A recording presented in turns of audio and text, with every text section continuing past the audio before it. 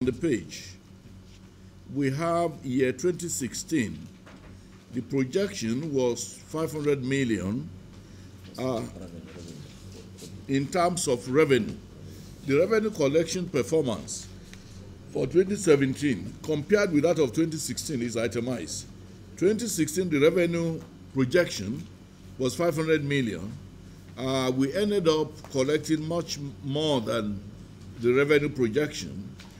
We had an income of 520 million plus. Therefore, our projection for 2016 was raised to 600 million. We were able to get about 558 million, which was 93% of our projection. So the difference can be seen from what we have. The difference in projection was 100 million between those 2 years, and with regard to the actual collection, the difference was about 37 million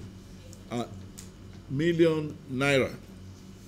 So in compliance with all the rules, all of this money is collected went directly into the Consolidated Revenue Fund. None of it came into the bank account of the ministry.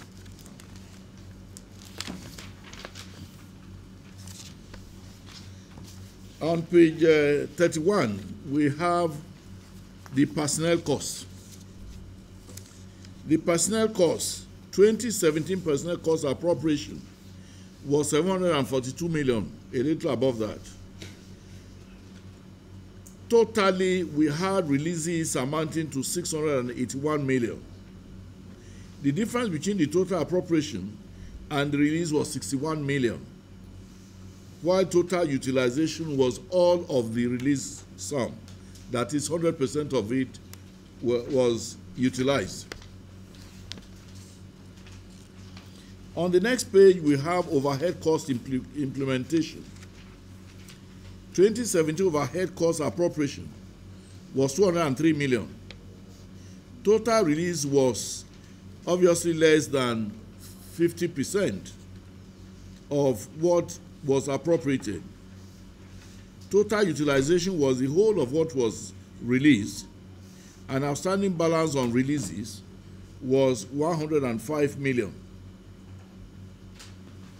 So the percentage of the release against what was appropriated was 48.27%. Of course, that whole sum was expended on overhead costs. The last on this is on page 33, capital budget implementation summary. 2017 capital appropriation was 6 billion, and that was to cover 97 different projects. The total capital releases was only 3.8 billion.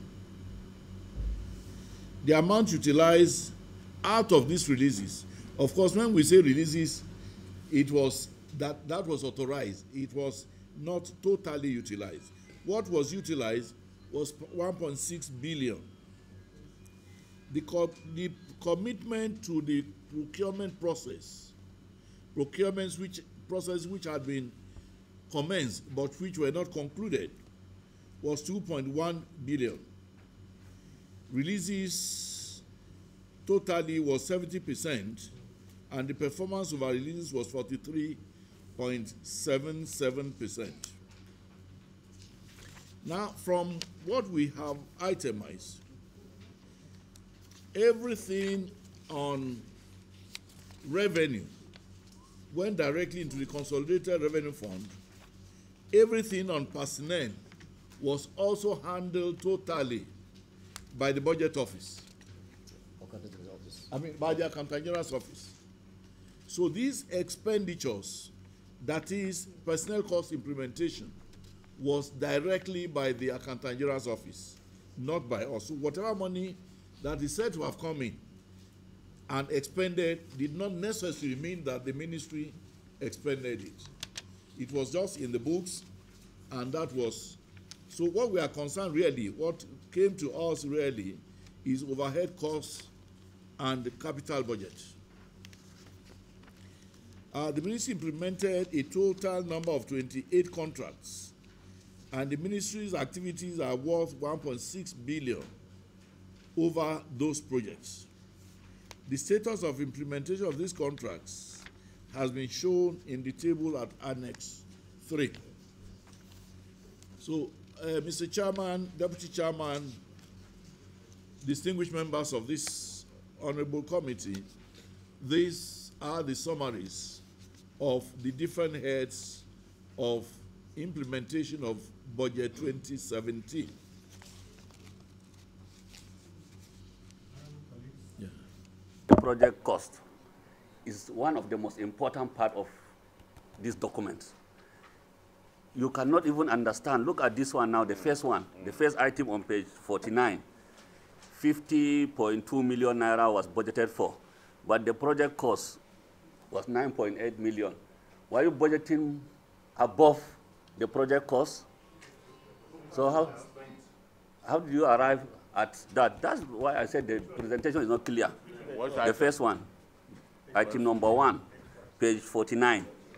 If you look at appropriation 2019, it was just an overestimation of the personnel cost when you have paid 98 million and, I mean, not 98 million, when you have paid 681 million out of the 742 million. Are you still owing your personnel, or you have cleared it, or is anybody complaining that they have not been paid? Because I am open, you understand? I am open and I want to help as much as I can.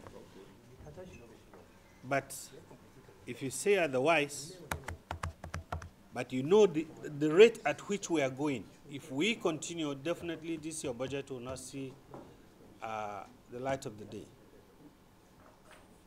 So I think if you need to consult with your PAMSEC and your directors, but there are so many questions to be answered here.